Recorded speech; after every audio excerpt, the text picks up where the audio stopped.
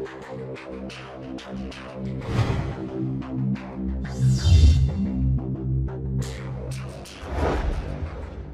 so guys, today we're going to start setting up our some of our other key components. We do have the CPU block right here. This will essentially sit on top of your CPU, thermal compound underneath, and then we'll have the liquid cooling passing the liquid through the fins, and that will essentially keep your CPU cool. We also have the reservoir.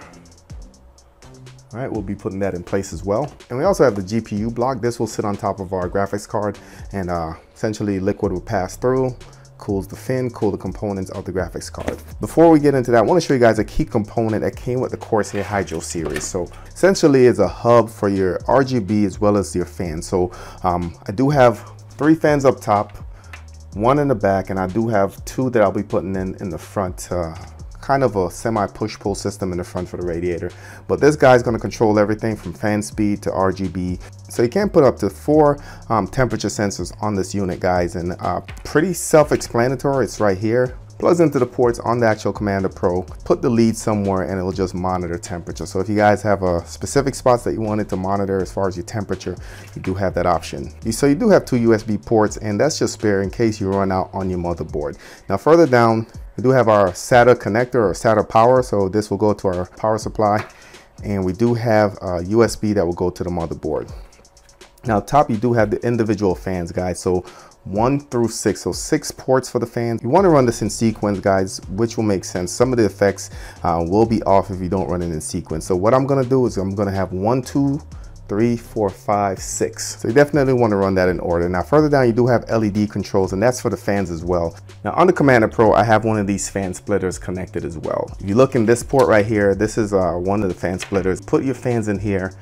You do still have to supply power to it, and then this will go to the Commander Pro, and it's in port 1 right here. So that's a basic overview. Like I said, Commander Pro will allow you to use software once you build a PC to actually control your lights, control your fans, and it's a pretty cool addition to this build. So the reason I mentioned the Commander Pro is because a lot of these components that I mentioned will be actually plugging into the Commander Pro, and that will help with RGB effects. I do try to manage the cable while I'm working on the build, guys. That way when I get to the end, I have a better time trying to make sense of everything. So for now, I'm just going to leave these plugged in, but first thing I'm going to work on is the CPU block. Let's go ahead and open it and see what's inside.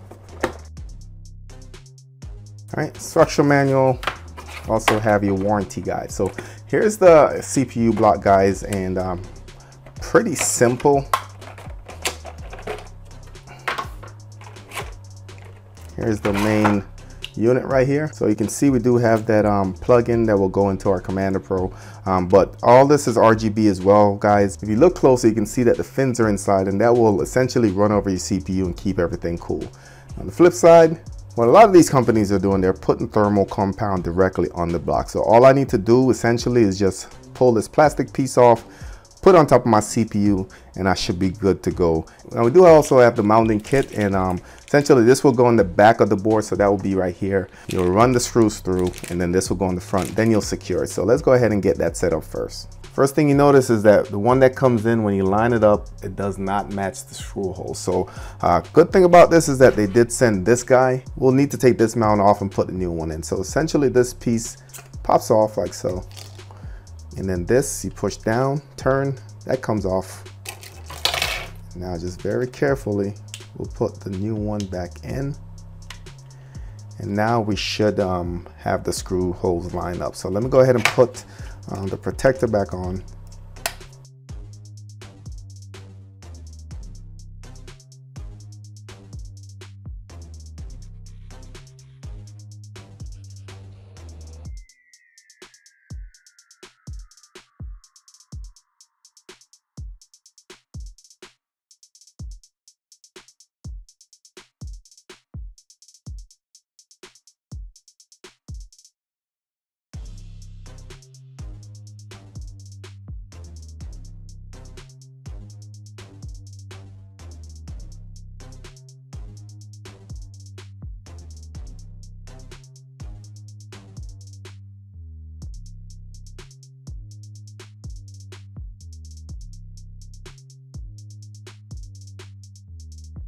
So the CPU block is installed, as you can see right there. And now we're going to go ahead and get the GPU block installed on the NVIDIA 2070 Super. So let's go ahead, we're gonna open this guy up.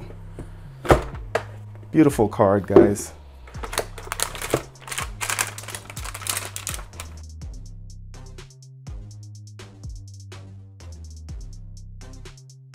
So all this will remain the same essentially. What we're gonna do is take out the fan portion, and then we're gonna go ahead and install the GPU block. So this is our GPU riser or PCIe extender.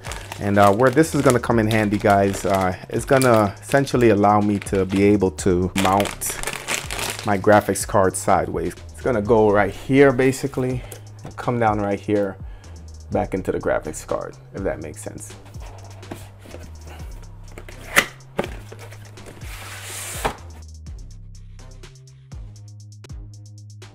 This is beautiful. It does have a flow indicator right here, which is essentially just a wheel, let you know that everything's running. You do have the heat sink right here, and like I said, liquid will flow all the way through, and that will keep your GPU cool. On the flip side, we have one connector here. This is for the RGB, of course. We do have a thermal compound here, here, and here, also right here. So essentially, I won't need to add anything. All I need to do is get this on top, place it on the graphics card, and I should be good to go.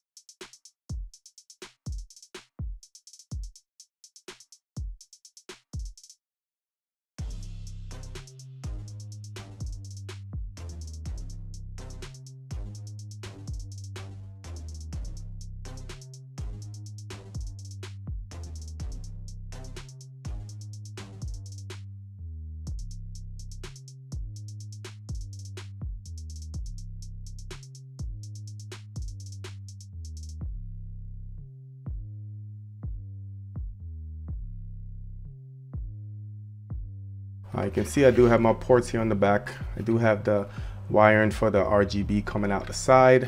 I went ahead and installed the plug in the back, and two water lines will go in the top, in and out, and it will circulate through the system. Now I'm gonna go ahead and mount it in my case, but first I want to make sure that the CPU riser or the PCIe extender has been installed. So it's gonna go in like this, guys. So let's go ahead and get that installed first. It does take a little bit of force. There we go. So it is installed now. It does take a little bit of force, but once you get it in, we can work on getting the GPU installed, and it will sit something like that. So before we do that, we're going to take out the two. Go ahead and unscrew these.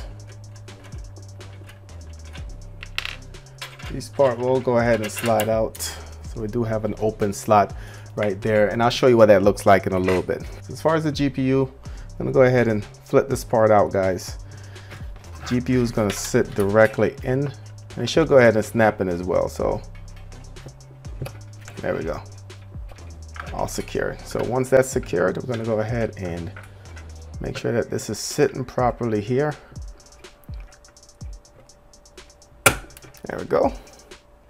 And we're going to go ahead and secure this screw as well. This is going to be the main power to our GPU. So let's go ahead and get it in. There's one, and this is going to be our 6-pin.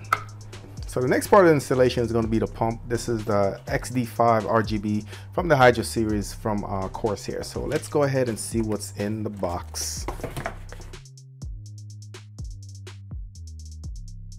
Have a manual. Do have a mounting bracket, warranty guide. Do have some more mounting bracket. Look like we have a sensor right here. A lot of screws, plugs.